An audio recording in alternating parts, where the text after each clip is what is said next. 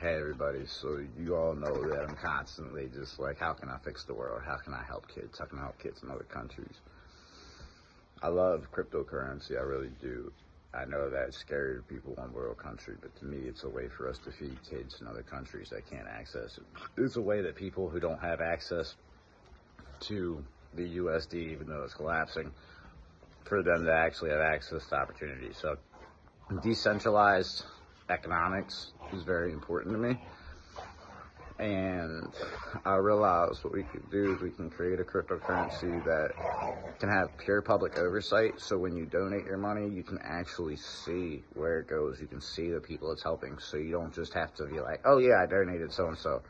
You actually get to know what you did and feel the reward of being a good person and washing your blood money, because that's what this is. This is blood money. This is the mark of the beast, and we can wash this ethically by doing wonderful things.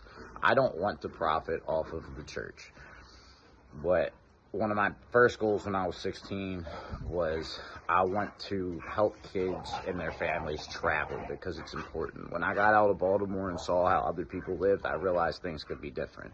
And I want other children to as well.